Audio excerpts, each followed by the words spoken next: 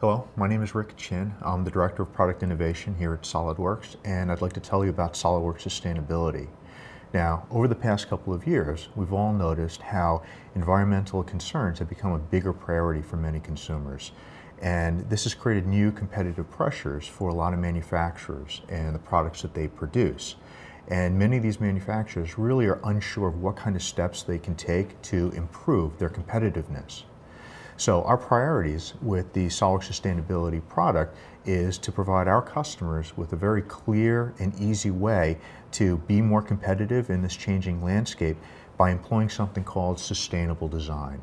So over the next 15 or 20 minutes, what I'm going to do is show you the SolidWorks Sustainability product and show you how achievable sustainable design is. So without further ado, let me get right into the product. So in SolidWorks, I currently have an assembly opened up, and what I'd like to do is assess the environmental impact of one of the components. So let me just open that up. And the first thing I'd like to do is fire up the SolidWorks Sustainability functionality. So when that starts, it takes over our task pane over on the right-hand side of the screen.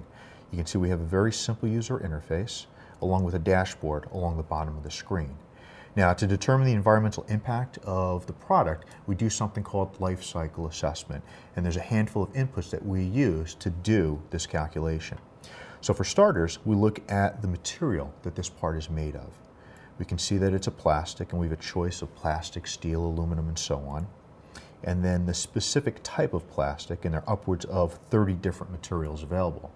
Now, these are the same materials that are found within the rest of the SolidWorks environment. Now, as we move down the user interface, we want to tell the system more information about this particular part and how it's produced, such as how is it manufactured. In this particular case, we're taking plastic and we're injection molding it, or another option would be to extrude it. If this were a metal part, we'd have options like milling, turning, casting, and so on. Down below, you'll see that we have two maps in the user interface. This is where we indicate whether this part is going to be manufactured in North America, Europe, Asia, or Japan. And then not only where is it going to be manufactured, but where is it going to be used.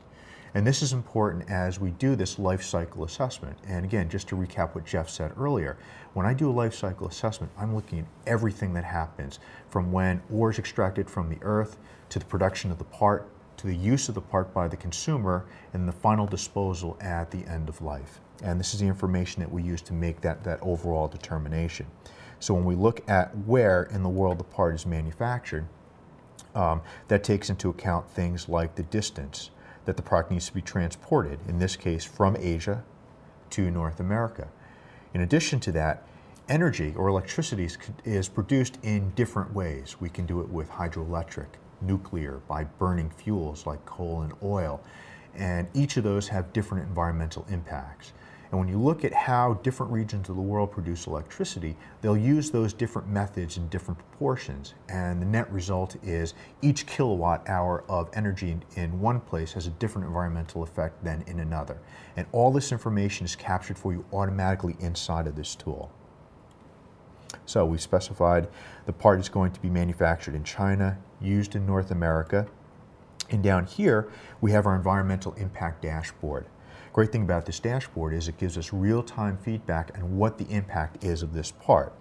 We're measuring 4 factors here: carbon footprint, the total energy consumed, again, over that life cycle, something called air acidification, which is when we spew chemicals into the atmosphere, those that come back down in the form of acid rain, and then finally something called water eutrophication. And this is where, through agriculture and manufacturing, nutrients work their way into waters or bodies of water and eradicate all life eventually. Here within the dashboard, you can see the amount of each of these impact factors. In this case, we can see that we have just over a kilogram of carbon equivalents that are produced for the life cycle of this particular part. In addition to that, we have a pie chart, and this pie chart helps us to understand, given the decisions that we've made up above, how much do each of those decisions contribute to carbon footprint, energy consumption, and so on. So here we can see that the material choice that we've made contributes 37% to the carbon footprint. The manufacturing choice that we made, that this is injection molded, contributes 23%, and so on. One of the factors here that I didn't talk about is end of life. And we didn't provide an input for that, but based on the information captured in the database that our partner PE International gave us, we're able to determine based on the size of the part, the material it's used, the material it's made from, and where in the world it's used, they can tell us what percentage of that material is recycled, ends up in a landfill, or is maybe incinerated. And again, that goes back into this calculation. The cool thing about the dashboard is, again, it updates real time. So as I make changes, so maybe rather than manufacturing this part in North America, let's manufacture it in Japan. So I'll click that in the map, and you can see the dashboard is updating to reflect the fact that, and I'll focus on carbon footprint for this demonstration just so we have one particular thing to talk about, but the carbon footprint has gone from just over 1 kilogram to 0.86 kilograms. So we've made an improvement. We can see that reflected by this green bar. Now, is 0.86 kilograms good or bad? And that's really hard to know. So one of the important ways that our customers are going to use this particular product is they're going to incorporate something called a baseline. And so the idea here is, let's take a previous design or a previous product, let's measure its environmental impact and put a stake in the ground for that. And now as we work on the new design, we can set as a goal for ourselves, well, let's reduce the environmental impact or the carbon footprint for this next product by 33%.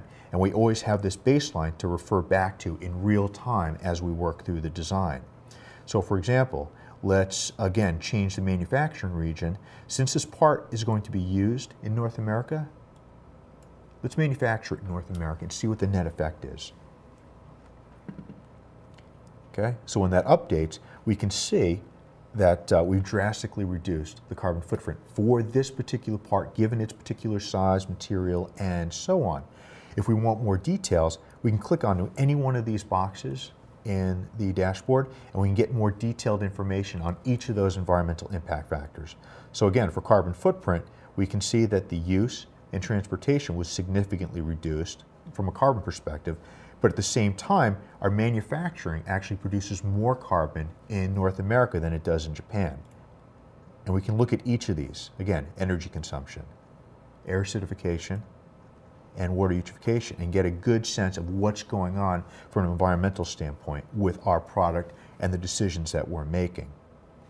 Now, other changes I might want to make might revolve around my material choice. Now, materials are important not only from a sustainable design standpoint, but they're important to every single SolidWorks user, and they all have to make considerations around it. We built this great tool called Find Similar. Now, if I wanted to change the particular plastic that I'm using for this design, I might want to change from this ABS polycarbonate blend to one of the other material choices that I have. And I have about 30 plastics available here.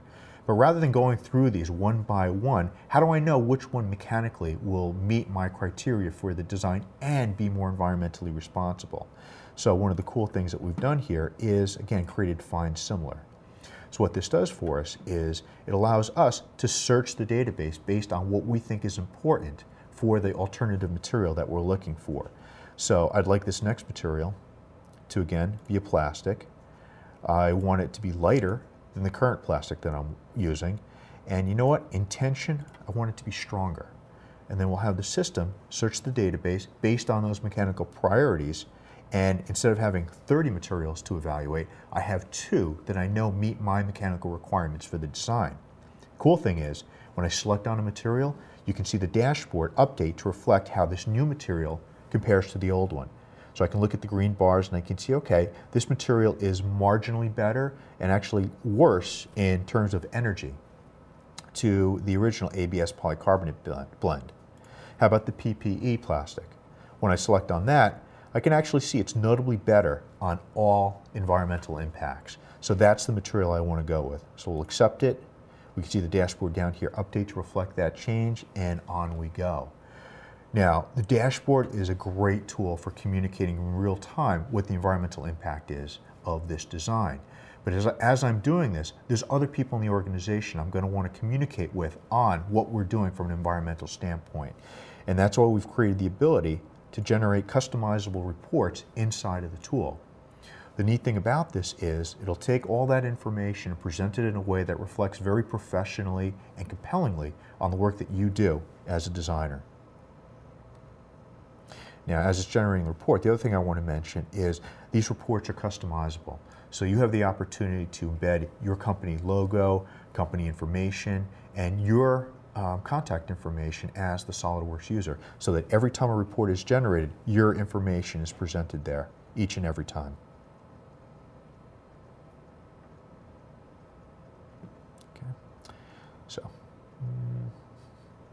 So I'll do is let's just look at the report that's generated. Again, it's taken the logo for the company that this food processor is being produced for. Again, the contact information for the company and the engineer. And then it automatically fills in information such as an image of the model, stats on the design. Again, the information I put inside of sustainability, such as where this part is going to be manufactured and used, which in this case is North America on both accounts. Then we can see our environmental impacts in terms of the dashboard information, so we can see the pie charts and the total environmental impact on each one of those fronts. If you specify a baseline, like we did in this particular design, right, I'm comparing it to a previous design, right, we can see that baseline information as well, its input parameters, and just as importantly, how the baseline, which is shown in black, compares to the new design, which is shown in green and red, okay, in these graphs. Now, since this is a document that's probably going to go to other people in the organization that really don't know anything about sustainable design, what we've done is we've added more information to make this a document that really stands on its own and is useful to a lot of people in the organization. So we've included a graphic to explain what lifecycle assessment is, along with a glossary of terms to make this a very, very useful document for many people. Okay. So what I've been showing you so far is Sustainability Express, and that's a product that allows you to do this life cycle assessment on individual parts. And this is the product that's going to be in every single seat of SolidWorks 2010, so that every SolidWorks user has the ability to assess the environmental impact of their designs from a part perspective. Now we can take this another step further and look at the full sustainability product, which allows us to analyze assemblies.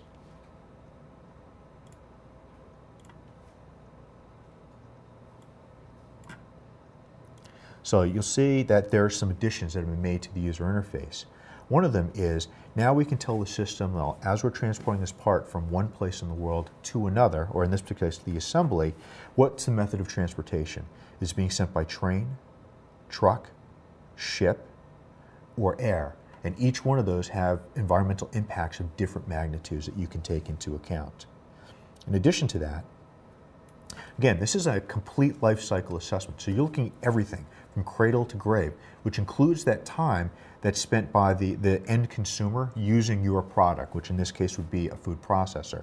Well, as a part of doing that assessment, one of the things that you want to look at is how much energy is consumed during the use of that product. So the full version of the product lets you specify what type of energy is being consumed and how much. And so, well, one of the things, again, if we look at carbon footprint, we can see transportation and use accounts for about 40% of the carbon footprint for this assembly that we're looking at right now. But when we add in the use phase energy, which again is 5 kilowatt hours here, okay, we can see it actually goes up to about 63%. And again, we can see how that relates to all the other contributions to environmental impact, like the material choice, the manufacturing process, and so on. Okay, so again, it's a lot of really actionable, useful information that we can provide the user about the total environmental impact for this particular product that they're designing. Now, as we look at the entire impact of the product as a whole, right, one of the things that we want to do is make this product very actionable. Right? I want to reduce the environmental impact of this product, but where do I need to focus my energy? Which of the components here is causing me the most heartburn in terms of having the largest environmental impact? So there's a great way to look at that called assembly visualization. This is a new piece of functionality that's being added independently of sustainability to this release of SolidWorks. And the cool thing about assembly visualization is it allows you to control the display of the components in your assembly based on properties like, in this particular case, weight. So it's sorted the components from heaviest down to the lightest. And one of the cool things is I can control the visibility. So I can do things like, well, let's hide all the lighter components so I can see which ones are the heaviest in my assembly, okay, if that's an important consideration for me. So why is this important to sustainability? Well, we can actually expose not only standard properties, okay, but the environmental impacts that we calculate in SolidWorks Sustainability. So I can do things like I can say, well, you know what, I want to look at the total carbon footprint for each of the components inside of my assembly. So when I do that, I will again sort, and I can see my components listed from those with the highest carbon footprint down to those with the smallest carbon footprint. I can control the display. Like I said, I can hide and show particular ones. What's even cooler is I can control the color of the components. Let's make it so the ones that are the greenest are truly green, right? And the ones with the worst environmental impact are red. And I can modify this gradient as much as I want to make it even clearer what's going on in terms of which components are good, right, and which components are bad. And so I can see the 3 or 4 components in my assembly that I really need to focus my attention on right now to improve the overall environmental impact of my product as a whole. So that's SolidWorks Sustainability. I hope that I was able to show you in this very short period of time how easy it is to use SolidWorks Sustainability and to make sustainable design a part of your design process. Thank you so much for your time and attention, and I hope you enjoy the rest of the event.